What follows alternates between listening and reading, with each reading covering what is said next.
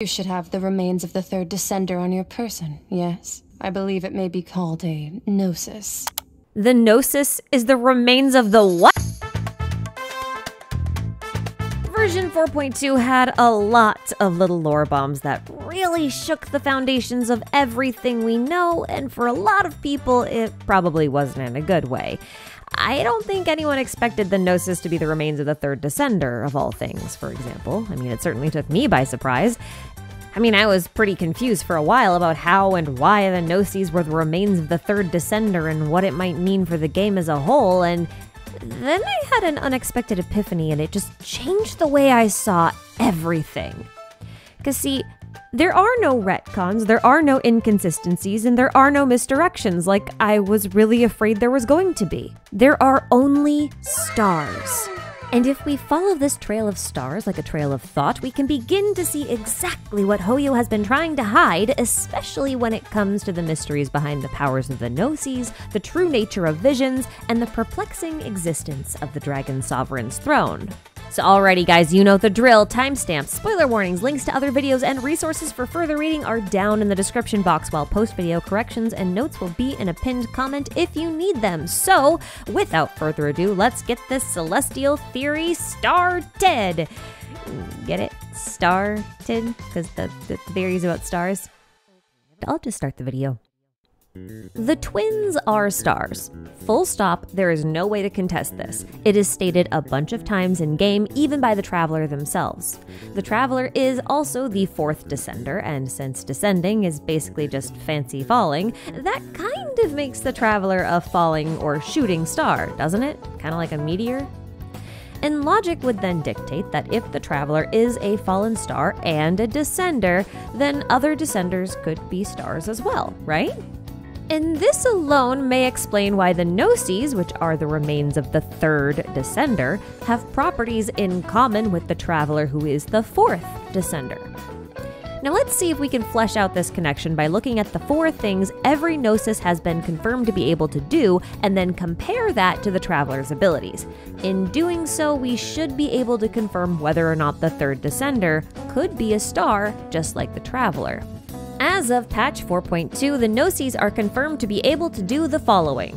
1. They can resonate with Celestia directly. 2. They can summon massive amounts of energy. 3. They can grant Archons the divine ability to protect their nation. And 4. They can house the obsessions of their wielder. Okay, so let's start with ability 1, resonating with Celestia directly. At the end of the prologue, when Venti is explaining what a Gnosis is, he presents them as symbols of Archonhood that can resonate with Celestia directly. Then he immediately compares them to visions, calling the latter primitive tools compared to the Gnosis, and that they allow people to ascend to godhood. So stick with me while I connect the dots on this one, because to understand why this matters, we need to revisit some really old lore. Way back during 1.1's Unreconciled Stars event, we learned that the sky of Teyvat is fake, and that the stars are merely rocks, condensed crystals full of memories of the person whose constellation that they belonged to. This false sky is also known as a firmament, and it's also a type of barrier that surrounds Teyvat. Now, more recently, during the final installment of the Narzissenkruez questline, you can find notes left behind by Renee, which say, "To receive a vision is to sell oneself to the fate of this world." Now, this is critical information because Nouvelette's character stories explain in explicit detail that this system of fate is one that was created by Celestia to control the living beings of Teyvat. If you haven't guessed yet, this system is also the stars and constellations hanging in the firmament. That's why you can use these stars as a method of fortune telling, as illustrated by Mona. So basically, the firmament and the stars within it are actually a fate-controlling system used by Celestia, and both visions and Gnosis are tools to bind life forms to this system in a unique way. Remember this because we're going to be diving into this in more detail in another section. For now, I would like to point out that it is heavily suggested that the branches of Irminsul are what make up this fake sky, and these crystal stars are just Irminsul's fruits hanging from those branches. This makes sense because Irminsul is a tree that holds the memory of the world, and we know from Unreconciled Stars that the stars are directly tied to one's memories. I made a whole video on this topic that I will link in the description box if you're interested in the details, because we're not going to have time to go into all of them right now. But this idea is also supported in a bit of an unorthodox and new way. See, these little nodes within Irminsul are eerily similar to teleport waypoints, which are connected to Irminsul's root system. And during the Parade of Providence event, Layla says the following about them. Do you ever get the feeling that the ley lines have a regular flow? Similar to the way that celestial bodies follow fixed orbits. If we were looking down from on high, I wonder whether we'd find that the ley lines are just the reflections of the stars upon the Earth. Now you might be wondering why I'm making all these roundabout connections. The thing is, visions grant elemental powers, but the Traveler doesn't get their powers from a vision, they get them when they touch a statue of 7, which, in theory, draws its power from the ley lines, which are getting powered from Irminsul, which I think is actually the same thing as resonating with Celestia. Because prior to touching the statue of the 7, the Traveler did not possess a constellation or elemental powers. Touching the statue is what granted them both the constellation and elemental powers. So if getting a vision binds one to the fate written within the sky's constellation and gives elemental powers, then touching the statue of 7 gives the Traveler the same properties as a vision. So what does this have to do with the Gnosis? Because that's what we're trying to compare, remember, the Traveler and the Gnosis. Well, remember that visions are primitive versions of the Gnosis, meaning a Gnosis must do something similar. If visions allow one to become a god and gods can possess a Gnosis, and we know a Gnosis can amplify one's abilities to manipulate elemental energy just like visions, then it is logical to assume that a Gnosis can also bind a god to a particular fate. This may be why gods and the Traveler have unique constellations that reflect their own image. They are special constellations, unique fates. Now remember this for later, it's going to be very important. For now, let's talk about the Gnosis' second ability, the ability to summon massive amounts of energy. This is best illustrated by Nahida and Focalors. Nahida needed a massive amount of power to delete Rukkhadevata, power that could only be summoned via the Gnosis, while Focalors needed the Gnosis to amass power over the course of 500 years in order to destroy her divinity. We've seen the Traveler summon massive amounts of energy, but whenever they do this, it's always with the help of nearby people. So it would be easy to assume that the Traveler is just borrowing the power of others instead of summoning raw power like a Gnosis is. But this is where things get kind of interesting. If you watch these scenes where the Traveler does their golden power up closely, you'll notice that the Traveler starts the encounter by having a power level akin to an average vision user.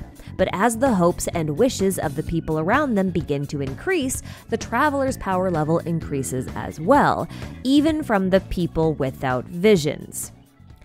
Now let me remind you that the Traveler is a star, and people have a long history of wishing on stars. So if the Traveler is a star, then doesn't it make a lot of sense that the collective wishes and hopes and dreams of the people around them would grant them the power to grant those wishes, regardless of whether or not those people have any elemental power at all? We'll hold this thought as we look into the third ability of the Gnosis, to grant Archons the divine right to protect their nation. Archons are not descenders, as far as we know anyway, so let's assume that they are also not stars. But if descenders are stars and the Gnosis are made of the remains of the third descenders, then the Gnosis must contain the fragment of a star.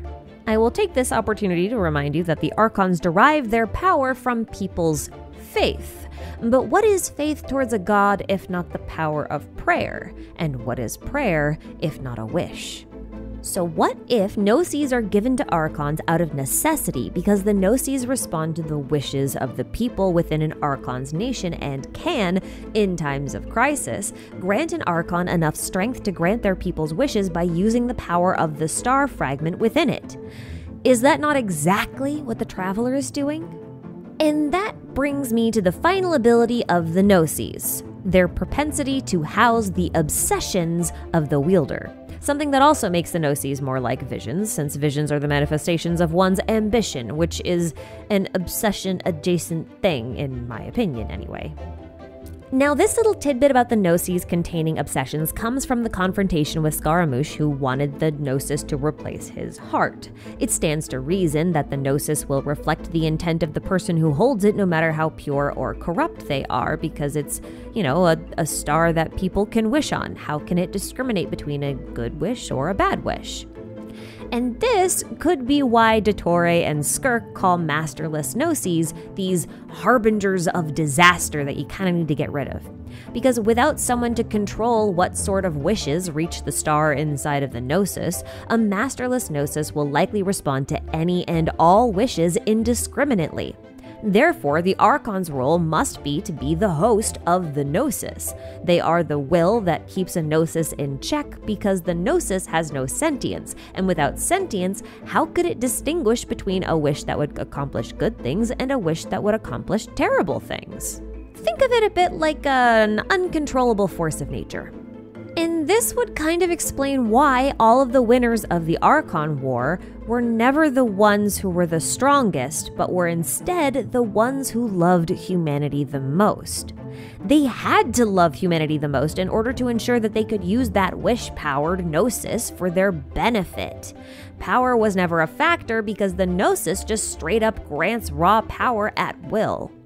Now you're probably wondering, if Gnosis are star fragments granted to those who achieved Archonhood in order to grant wishes of their people, then how can visions be their primitive versions? It's not like visions are fragments of another descender, right? Well, that's true. However, I do think visions are also stars, but lesser stars. I've already made an entire theory video about how I think visions come from dragons, so it might seem weird that I'm now saying visions are stars, unless, of course, a dragon's power source is a star. Now, we in the biz call that foreshadowing. In Nouvelette's character stories, we learned that when a person's wish reaches the heavens, the Archons must grant them a gift, a piece of their mastery over the elements. This gift takes the form of a vision. It's pretty straightforward, right? Well, this lines up with what we already knew about visions being the manifestations of someone's ambition, because having an ambition implies having a goal that needs to be achieved. And what is an ultimate goal but a wish that you plan to grant for yourself, right? In this way, visions still maintain their status as external organs because your wish is also a part of you. If you perish before your wish is actually fulfilled, then you might leave behind something called a masterless vision. This masterless vision would be an unfulfilled wish, which can only be reignited by someone who possesses the same level of ambition that would have fulfilled that wish. And that's why this vision here lit up when Kazuha blocked the Muso no Hitotachi. He fulfilled his friend's wish that was contained within the vision. And this is kind of why I call visions stars, not because they're fragments of a descender, but because they're accomplishing the same thing as a Gnosis on a much smaller scale. It's all wish fulfillment. Gnosis can respond to the wishes of many people all at once, while visions only seem to respond to the wish of a single person. Now, this wish connection might also be why, in the Genshin manga, you'll often see visions ditching their element symbol in favor of something a bit more celestial. This star shape is the same as the one used for basically any star that is not the four-pointed Primo star. You can see it in Yoimiya's second story quest, Mona's Golden Apple Archipelago domain, and it's even the same shape as the intertwined and acquaint fates that we wish with. Now, obviously, visions are not fragments of the third descender, but they are manifestations of wishes, and since wishes are star-powered, only makes sense that the so-called mastery that grants them also comes from a star. Now, Chapter 4's Archon quest taught us that an Archon's power does not just come from their Gnosis, but also from their throne, which is a new concept. And this throne appears to contain the authorities that Celestia stole from the dragon sovereigns. Now, it doesn't make much sense for two different powers to be attributed to one object, so it's very likely that an Archon's so-called mastery and the stolen dragon authorities are actually the same thing. This idea is further supported by the fact that dragon sovereigns can also grant visions. Now, how do I know a dragon can grant a vision? Well, it's directly stated in Nouvelette's character story. This character story says that by destroying herself, Focalors also destroyed her heavenly throne, and that was what allowed Neuvillette to regain his authority, which he used to, quote, reforge his throne.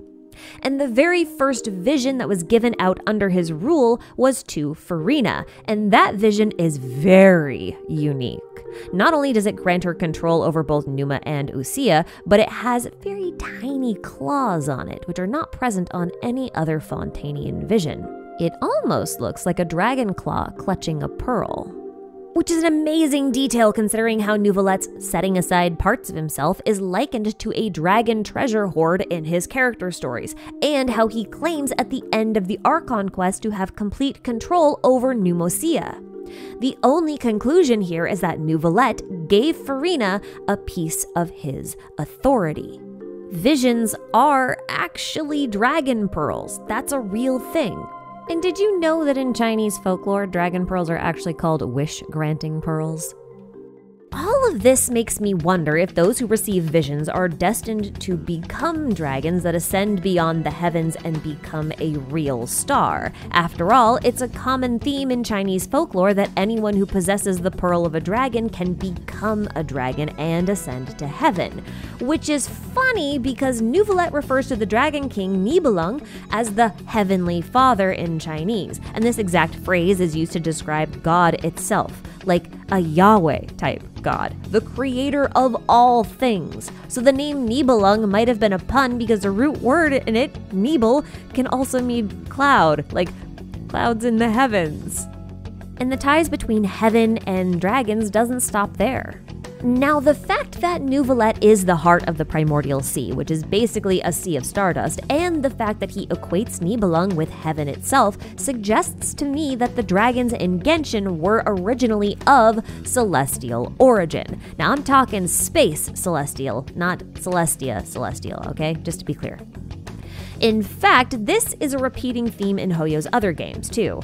Now, don't worry, I'm not going to waste any time trying to directly connect these games together, but it is undeniable that Hoyo is trying to create a sort of multiverse within which its games are set, and throughout that Hoyo-verse, a lot of the themes seem to repeat themselves. For example, in Honkai Star Rail, the ancient Leviathans appear to have been these godlike draconic beings that were birthed from stars. And then in Honkai Impact, there's this very interesting story about a star descending to a planet and terraforming it, and the tale is eerily similar to the one told in Before Sun and Moon. And it also kind of parallels a scientific theory that a meteor seeded all life on Earth, a meteor being a shooting star in this case. And the star in this story uses the character for gem, bead, or pearl, which is the same term as the one used for visions. And like I mentioned earlier, visions are akin to dragon pearls. You starting to see the pattern here? So if stars and dragons are intrinsically linked and descenders are also stars, then descenders might be also a bit draconic in nature, which may explain why the Traveler's combat kit resembles that of the dragons more than that of the Archons, and why the Traveler seems to be compatible with all of these systems within Teyvat. It's not so much that the Traveler is from Teyvat originally, but that they belong to the same type of being that this planet's original life forms are based on. The Dragon Sovereigns. Now, all this talk about pearls and dead stars reminded me of the Buddhist sariras. These are essentially gems or pearls that form within the cremated remains of a spiritual master and, much like dragon pearls, contain that person's spiritual essence and knowledge. These sarira are often kept in vessels known as reliquaries, many of which strongly resemble the Gnosis. These sarira are said to contain the knowledge and spiritual essence of the person whose remains they were formed in, which reminds me a heck of a lot of delusions, since delusions were made from the crystallized power found on Oribashi's remains. This means that anyone with a delusion was simply borrowing Oribashi's power without permission, and that power was pretty toxic if the effects of the Tatarigami were anything to go by. So it's no wonder that the power kind of backfired on the wielders. And speaking of taking things without permission, Celestia sure has a history of stealing star power, don't they? I mean, they stole the star power of both twins at the beginning of the game, then they stole a whole planet from these star dragons, then they proceeded to steal those star dragons' powers, and, you know, based on this flavor text from the star lamp, it's actually possible that the 4 shades of the primordial one weren't actually part of the primordial one, but were instead stars whose powers were stolen. 'Cause it says here that imprisoned starlight leaves behind shade or shadows, which is a weirdly specific thing to say. Like, why not just say it leaves behind darkness? Why be so specific on the shade part unless that has some sort of deeper meaning? And if there is a deeper meaning, then it makes all these references to black stars throughout the game a bit more suspicious.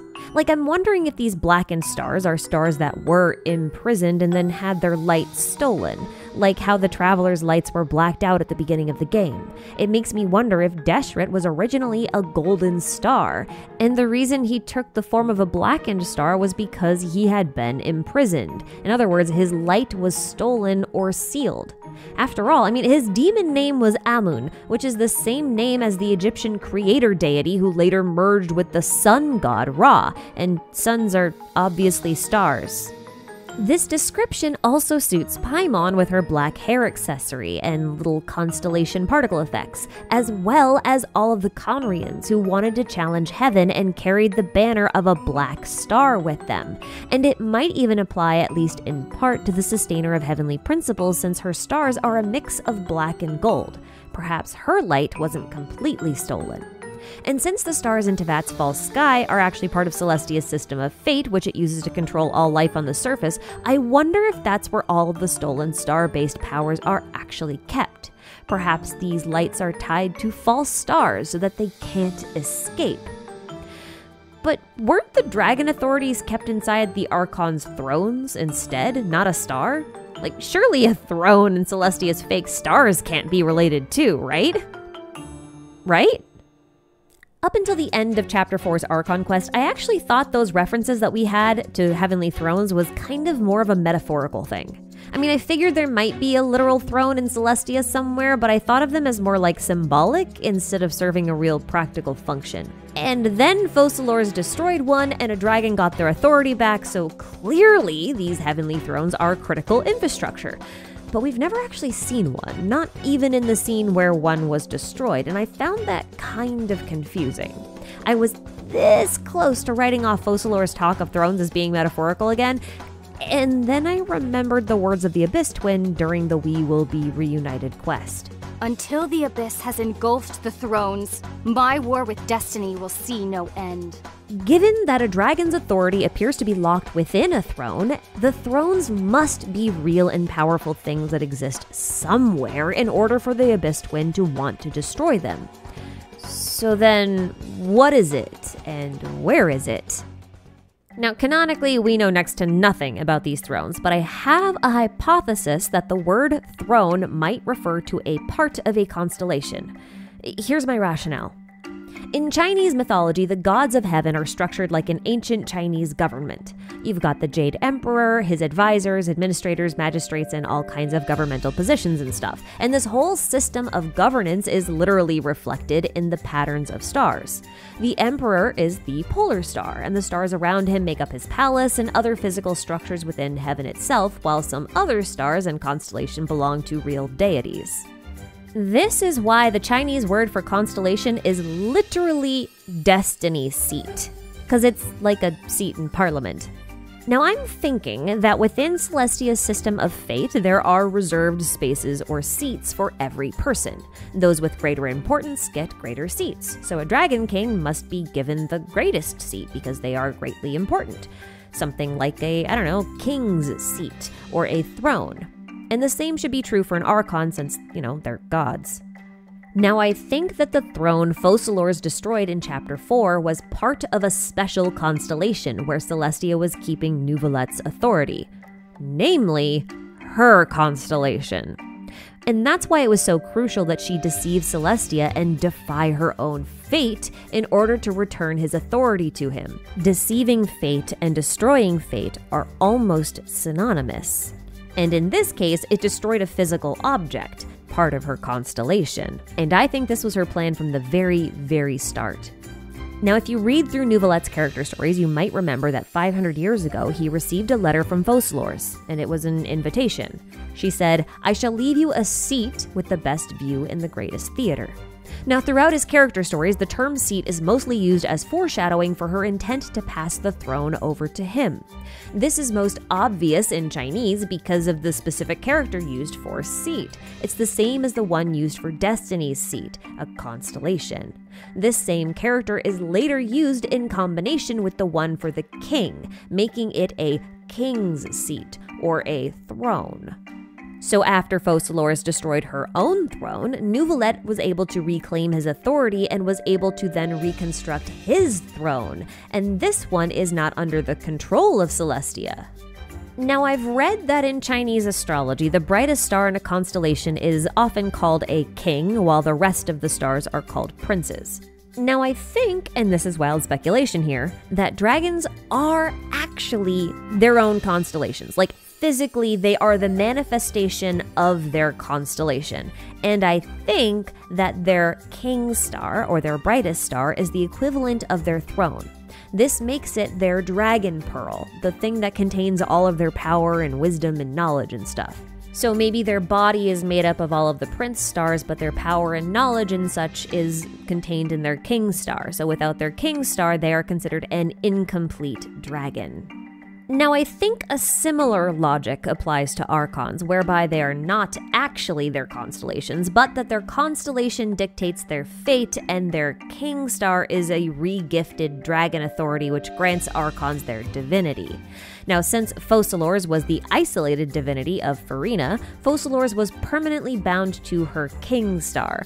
So if she destroyed herself, the king star would also be destroyed, and only the prince stars would remain, and that's basically Farina.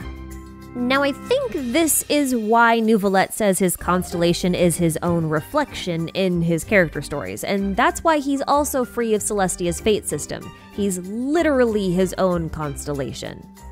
Now, if you're wondering about this Leviathan constellation that he has, apparently it's a completely separate secondary constellation that he selected for himself so Melazines could have fun reading his astrological charts in the Steambird, because they couldn't do this if they were to use his real one. It's suggested that only those who possess the power to change the world can have a constellation that is an image of themselves. For example, Mona does not appear to be able to read the fate of people who possess constellations that are their owner's reflections, like Venti or the Traveler, so it stands to reason that the same would be true for Nouvelette and Farina.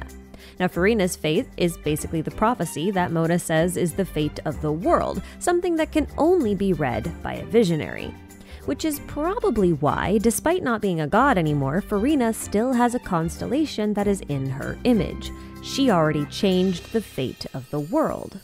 And, speaking of, within Teyvat, the role of the traveler appears to be that of the wish granter. By traveling through Teyvat, they learn about the people and act as a catalyst in making their wishes come true. But it seems like the ultimate goal is for them to replace the head honcho in Celestia. But for that to happen, we're probably gonna need to get everyone on board, and I think the Tsaritsa might pose a bit of an obstacle to that. If you've ever wondered why the Tsaritsa is collecting the 7 Gnoses, it's probably because she intends to use all 7 fragments of the 3rd Descender's star in order to make her own wish come true. To add to this, the Abyss Twin should also naturally possess the ability to grant wishes, but they're aligned with the Abyss, so they're probably intent on granting the wish of the Abyss instead. But you know, the Abyss Twin might actually be less of an issue than the Tsaritsa. The Tsaritsa will have all 7 pieces of a complete Descender, which should put her on par with the Traveler, who is also a Descender. But the Abyss Twin is not a Descender. And this is kind of a big deal because as of 4.2, we know what it means to be a Descender. See, in the Tower of Gestalt, you'll find a note from Renee which says the following: "For not all that comes from beyond may be as one that descends. That title belongs only to wills that can rival an entire world." In other words, not every star is a Descender. There could be dozens or hundreds of fallen stars in Teyvat, and there's only 4 of them who can be considered Descenders. Because only those 4 have the wills to rival an entire world. Which means that if the Abyss Twin is not considered a descender, then their will is not strong enough to rival the world. That said, you know how I said the Abyss Twin might be trying to grant the wish of the Abyss? Well, in another set of Renee's notes, he mentions that the Abyss contains a will of its own. So it's very possible that the Abyss Twin is trying to compensate for their lack of descender status by replacing their own will with the will of the Abyss. And that might put them on the same level as the Tsaritsa in terms of posing an obstacle to the Traveler's goals. But regardless of which is which, one thing is pretty clear to me. Conria's original plan to overthrow Heaven involved that power from beyond that Dainsleif mentions in the Travail trailer, the power of a descender. And it seems like everyone wants this incredible wish-granting power for their own reasons, but no one has been able to completely replicate it. The Tsaritsa can only gather the dead fragments of a descender, but may or may not possess the will to utilize them the way they need to be. Now, the Abyss Twin has the raw ability on their own, but they lack a will to rival the world, so they risk allowing the Abyssal will to override their own. And it's possible that Conria actually tried to summon a descender from beyond the firmament in order to achieve their own goals. I say this because Conria was tracking the twins long before they entered Tevat's orbit, and Wanderer then tells us that the twins only arrived because the heavens responded to the summoning, which means the twins were summoned. When this resulted in a failed descender a la the Abyss Twin, Piero may have come up with a plan of collecting the Gnosis instead and joined forces with the Tsaritsa. But don't you think it's odd that the Abyss has a will in the first place? A will that can potentially rival the world? I mean, it's almost like the Abyss itself is a descender. Wait a second. If descenders are stars, then they might have a similar life cycle to stars from our own universe, meaning they start as stellar nebula, or stardust, then take one of two branching paths with three possible outcomes: a white dwarf, a neutron star, and a black hole. Isn't a black hole kind of like an endless abyss that engulfs everything? Well, now I'm wondering if the name of the game, Genshin, is a pun about the life cycle of stars. Like in Chinese, the game is called Wan Shen, but despite being pronounced a little differently and using different characters, if you read it backwards, it's Shen Wan, which means abyss. And I swear, if they based Conria on dwarves from Germanic folklore just so they could have the pun about the white dwarves, then I'm gonna I don't know, actually I'll probably just lay down on the floor and stare at the ceiling a little bit. I'm tired. You know, I'm weirdly excited about all the different lore implications if this theory turns out to be accurate. Like, the idea that we're all just wishing on stars, it completely changed my perspective on a lot of little lore bits. And on screen now are my lovely little channel members who help me make all my videos just by existing. Isn't that cool? And while they scroll on by, I kind of want to share a few last-minute observations with you guys. The all-devouring narwhal is probably some kind of star beast. In fact, we know the narwhal is a star beast because of the lines, "The star beasts will drink the amniotic fluid," and the amniotic fluid is the primordial sea, which is what the narwhal drank. And since visions are stars and this narwhal seems to be weirdly connected to Child's constellation, Child's vision may be subject to the narwhal's moods, which might be why it went all finicky at the beginning of Chapter 4. Now also note that a few of the narwhal's attacks are tied to black holes, and black holes are the all-devourers of space, so the name is probably pretty fitting. And one last thing. You know the whole thing about finding the Genesis Pearl in the Battle Pass? Well, I'm now like 85-ish% sure that it's Nibelung's Dragon Pearl, since, you know, he's the Heavenly Father and thereby responsible for Genesis, supposedly. In fact, this may have been staring at us in the face for like ever since the very beginning of the game. Because like, notice how the light sigils of Enkanomiya have the 8-pointed star with a circle in it. And now take a look at the icon for the Genesis Pearl in the Battle Pass. They're pretty similar, huh? So, yeah, I'm pretty sure the Battle Pass story is about finding Nibelung's Pearl, which is probably somewhere lost in the abyss, because where else would it be? But I think that's all for me for today, though. I just want to say thank you one more time to my channel members for all their wonderful support, and another special thanks to you, dear viewer, for watching and for making it to the end of the video. Not many people do that. Well, take care of yourselves out there, guys, and I'll catch you all in the next video. Bye-bye!